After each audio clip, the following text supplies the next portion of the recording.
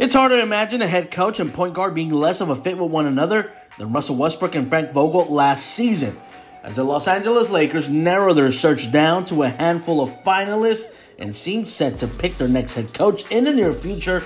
Will that impact what the team does with Westbrook this offseason?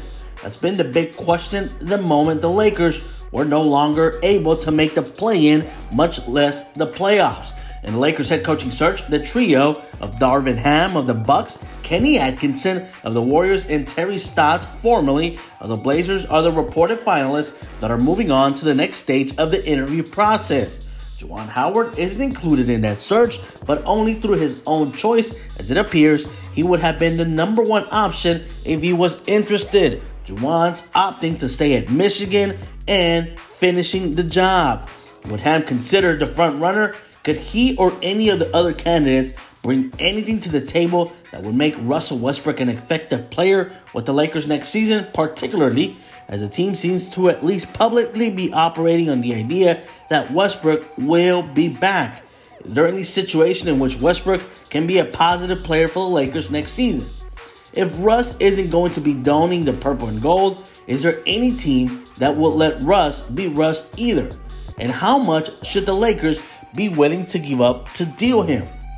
The Russell Westbrook factor continues to loom large here. Candidates have been asked to discuss how they would use a roster that includes Westbrook, with the Lakers officials operating under the belief he will be part of their program next season. Westbrook has a player option worth $47 million for the 2022-2023 NBA calendar year. As for the prospect of Westbrook being waived or sent home, or being sent to Houston for John Wall last season, if he is not traded, those are not considered viable options, and all indications are that he will play. With that in mind, the Lakers are focused on hiring a coach who is capable of navigating these type of sensitive situations. Russell Westbrook has not been the best fit for the Los Angeles Lakers.